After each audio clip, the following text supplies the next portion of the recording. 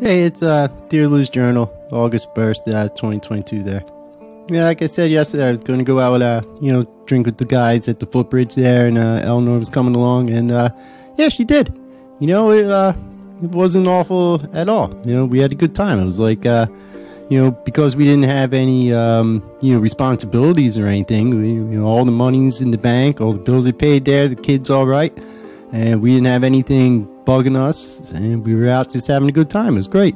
Nobody yelled and screamed, and when we got home, I didn't push any buttons there, and neither did she, and we just had a great time there, Journal. So I have been wondering there if everything between us was just too bad to fix there, but I don't think so, Journal. There looks like there's hope, and so I've been thinking about that a lot, and I'm sure I'll share some more tomorrow there. All right, Journal?